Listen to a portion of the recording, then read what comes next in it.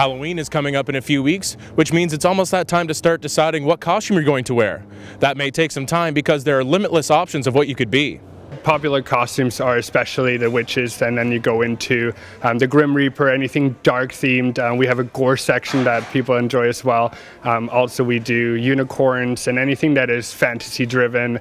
Wizards, we have a huge selection of wizards and that kind of stuff as well. It seems that pop culture has played a big role in Halloween costumes in recent years, particularly with the younger generations, but also with adults as well. People watch a lot of TV and then they see what they want to look like, and it's kind of a cool feeling when you get to put on a costume that represents some of the superheroes or some of the TV shows that you watch. Game of Thrones is huge, Frozen is coming out, so we do have some Frozen inspired costumes as well.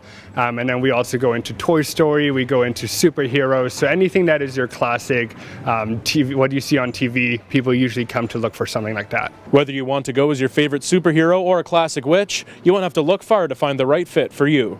John Lawless, Castanet News, Vernon.